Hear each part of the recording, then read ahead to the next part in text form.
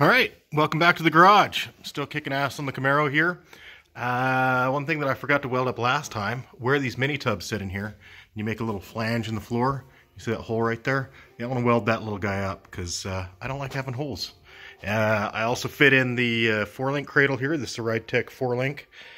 Just kind of mocking it up, kind of situating how I want to attach this thing. It comes with these thread forming bolts, which I'm not crazy about. I'm probably going to end up welding it into place, and just want to figure out where I want to weld it. Probably along the front of this flange here, maybe around the side back here, and then as well kind of the same here along the side.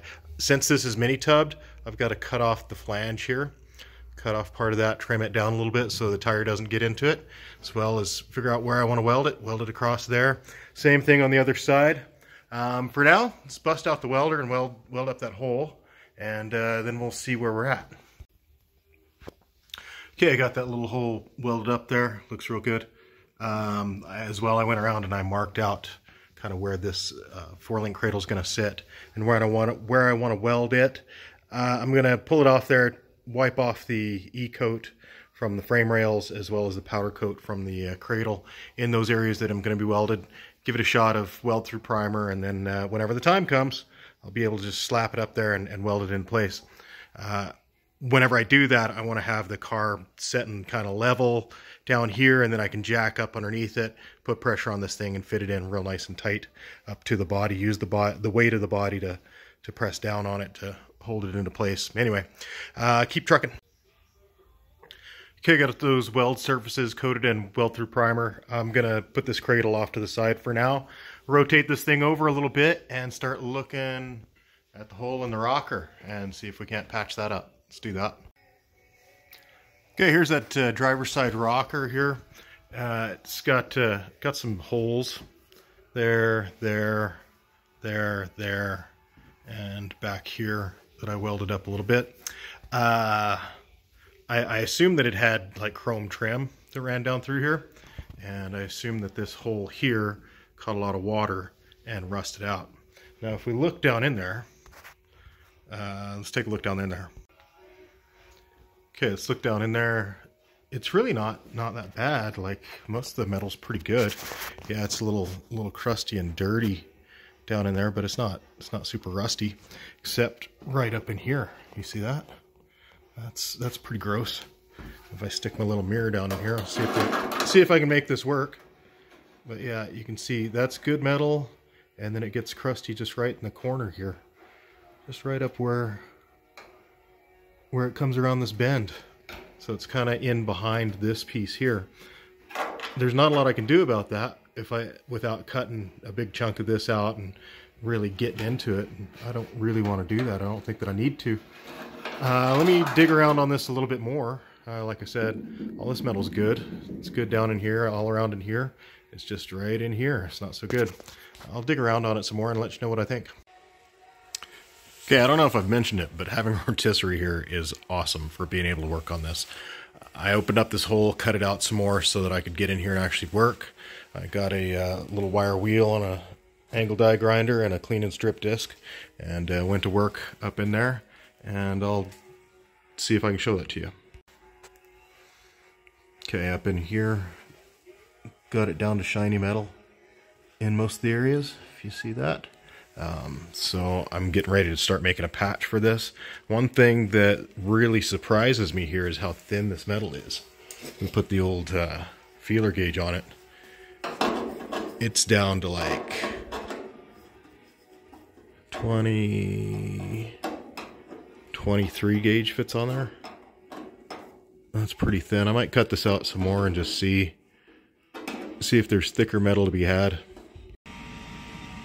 I'll go ahead and cut my patch piece. I've got some 18 gauge here. I've got this metal shear that I picked up off Kijiji last year. It seems to be in pretty good shape. Got a good deal on it. Should be perfect for cutting little pieces of 18 gauge. So let's do that.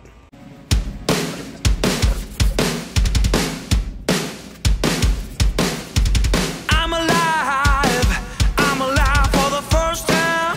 Ooh, yeah. Well, I only screwed that up a little bit. I mean, a little off the line. It certainly worked all right. It's fast. faster than 10 snips, but that's okay. It's a patch piece. Okay, I taped up the area that I wanted to actually cut out and patch in here, and then I came around and cut that out just above this body line here, which I taped off, and just below this upper body line here. That way I'm not welding right on the body lines, but just off a little bit. As well as I made the corners rounded so that I don't have square corners on my patch piece. Now what I'll do is I'll tape this up and use that as a template that I can then transfer onto my little piece of steel here, then cut that out, and it should fit right in the hole. Let's do that. Okay, I've covered that with tape, first going this way and then going this way, and if I press, I can see exactly where the line is that I need to cut on. So I'll go around that with a razor blade to cut that piece out, and then it'll stick right onto my piece of steel there. Now, as I cut this out, I do the straight areas first, the short straights, and then the long straights, and then I can come back and do the corners, and it's still held in there nice and tight. And yeah, I'll get this cut out of here in no time. Just like that, I've got a perfect template for my patch piece. So I just got to cut out around the tape here and see if it fits. Okay, and I got that piece just about trimmed up. Still needs a little adjustment here and there, but it's fitting in there pretty decent. I want a little gap all the way around it so that I can weld it. One thing to keep in mind is that this rocker piece here is not completely flat. I don't know if you can see that, but there's a little bit of a gap where this guy just kind of rocks right around. So I'm just putting that over in the vise and just kind of very gently bending that, putting a little bit of curvature to it. See if I can get it out of here and show it to you. Anyway, I'll show you later. Okay, I got the piece all trimmed up. It's looking real good. I painted the back of it with some melt-through primer to try and protect it from rusting. Let's throw it in there and see how she fits. Here it is fit into place. I've got a nice little gap all the way around. The edges are nice and flush with the existing rocker panel. So I think we can start welding her in. Let's do that. Okay, after a little quality time with the welder and the grinder, I got her all welded in there.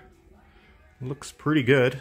It had a little burn away there that I had to fix up, but other than that, it's looking pretty good. If we look down the line, you can see here the body lines are still pretty good. It looks pretty flat in there. Here's the shot from the other end. See how this looks. I also welded up all these holes and stuff, so yeah, not too bad for a shitty old car. Anyway, let's keep trucking. Alright, well, I've still got the car in this orientation. I want to go through and clean up some of these welds. Here's where I welded the trunk floor drop-off in, as well as up here, the outer wheelhouse where it welds in there. I need to do a little fix on that, as well as grind down some of these, smooth them up real nice, make them look good. So just going to do a little bit of that stuff, and then we'll do something else. Okay, I got all those areas there cleaned up, welded up, ground down, looking good. I'm going to slide this over this way, rotate it over, and then I can start working on the rocker on the other side. Let's get to it. Okay, the rocker on this side is not nearly as nice as the one on the other side. Big hole here, a bunch of smaller holes all the way down. First thing I'm going to do is bust out a clean and strip disc and clean these all up, see kind of where I'm at, see what needs to be cut out, see what's good metal, all that good jazz, and then start making little patches. Start at the back and work my way to the front and get her done. Okay, I cleaned up these areas with the clean and strip disc, got all the paint and all the rust off of them. Then I kind of taped them up. Outside of where the pitting was, so whenever I go over these, I may open up the holes a bit more to get rid of the pitting in those areas. But I'm going to start making patches now. I taped them off, so I've got an area to focus on, and got some metal tools over here, so I'm going to start making some patches. Let's do that. Okay, covered the hole with tape, cut out the hole with the tape, and stuck it on a piece of steel. Now I can cut this out 10 snips, make a perfect little patch for that hole. Let's do it. After a little fine tuning, I got a piece that fits in there pretty good. So now I can start welding that guy in. Let's do it. Okay, I got that little patch there welded in and ground down. It's looking pretty good. Come over here to do the next one, and yeah, it had some pretty good pitting along this side, so I just wallered that hole out with a carbide burr. This little guy right here works really good for making holes in steel. If you focus on it, you'll see it's nice and sharp. Anyway, did that. What's you guys' opinion? Like, how much pitting is too much pitting whenever you're doing rust repair? Like, you just go ahead and open that up and make a bigger patch, or do you just deal with it? I'll probably end up cutting that out because it's just going to lead to future rust, and I don't like future rust if I'm working on it right now. Anyway, cut a little piece to go in there. Pro tip for you, mark it on the back side so you know the orientation that it goes in whenever you're doing these odd-shaped patches, because if you try and put it in this way, it almost fits, but you'll end up cutting it down and it not going in properly. So anyway, that's what I'm doing, getting her done. All right, for the smaller hole here, what I did is I used a step bit and I drilled it out to where it's a nice circle, and then to make my patch piece, again, use the tape. However, it's really hard to hang on to a small piece of metal like this, so I weld a little bit of coat hanger to it, and then I'm able to shape it a little easier, as well as fit it in the hole a little easier. So that should make patching this one a little easier, and then just cut that off whenever I'm done. Okay, I'm getting them patched up here. I just have these last two to weld in, and then I can start thinking about this big hole here. So far, it's doing all right. This metal's really thin, so it's burning through really easily, and some of my welds are kind of porous. So once I get these welded in, I'll go over all these and fix any little imperfections. Well, make sure they're all welded up nice and solid, and get rid of any of these little holes and stuff like that. Then grind it all down and make it look pretty. So yeah, just about to get her whooped. Okay, I got them all welded up, cleaned up all my pinholes and stuff like that. If I lay a straight edge across it, you can see, maybe you can see, it's pretty straight, pretty good, all the way down through there. I mean, there's a small gap in some areas where it shrunk up a little bit, but for the most part, it's pretty good. Now I can move on to this big hole. Now, first things first, lay a straight edge across here. You'll see there's a gap. There's a pretty good dent. Let's see if I can get you in here. Yeah, see that pretty good gap right in there? It's because this is bent in. They ran into something or something happened. So I want to pull this out. Now, I don't have a slide hammer or anything like that, so I've got to be inventive and make stuff. I'll show you what I'm going to do. Okay, to pull that dent, I've made a couple little tools here. What I can do is I can get a C-clamp in this hole and get in behind there. So I welded a piece of flat steel, just a piece of scrap to that, so that I can slide that in behind there. Let's see if it'll actually work. Yeah, slide that in there behind like that. But then I'm just pressing against the rocker panel on the outside here, so I need something to stand off that. So more scrap metal to the rescue.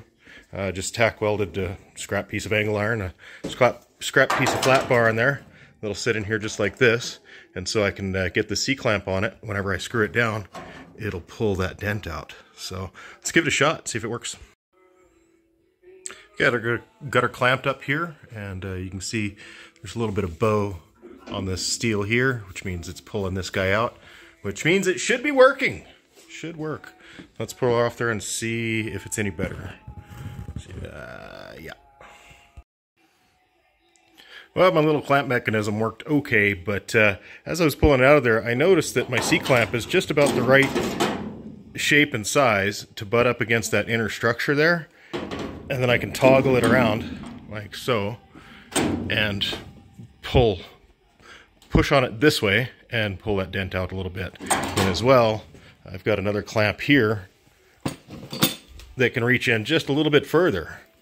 And let's check to see how close it's getting.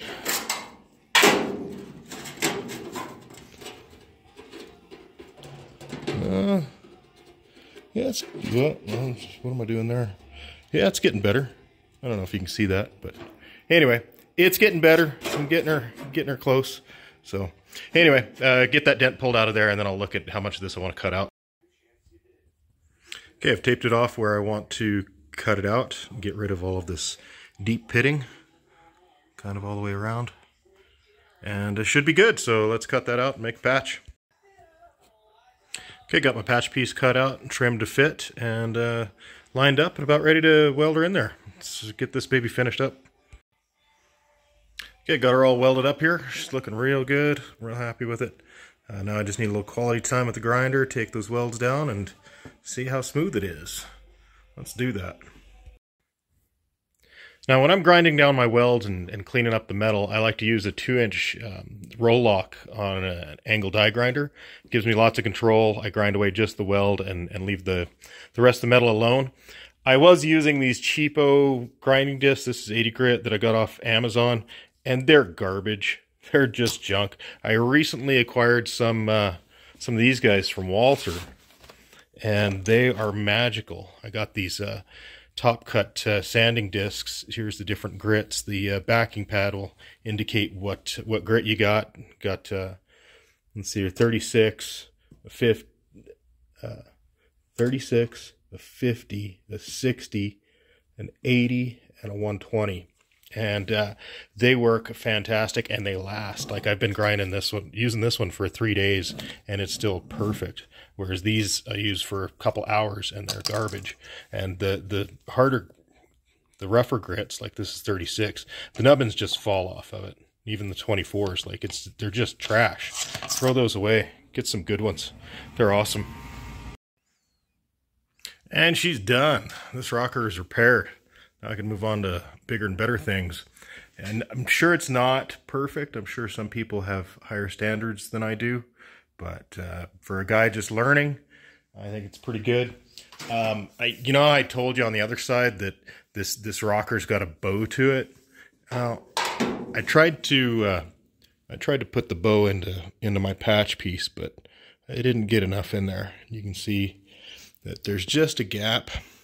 But there's not a lot I can do about that, and I don't really care, because I may paint this black, I may undercoat it, I may put chrome trim on it. I don't know what I'll do with it yet, but it's repaired for the time being. Now I've got some little touch-up welding to do in around this wheel opening, grind welds, stuff like that, but I'm not going to bore you with all that. As well as this piece here needs to be finished up, welded into place and cut down, trimmed down, stuff like that. But like I said, I'm not going to bore you with all this stuff in this video. I'll bore you with it in the next one. Anyway, thanks for watching.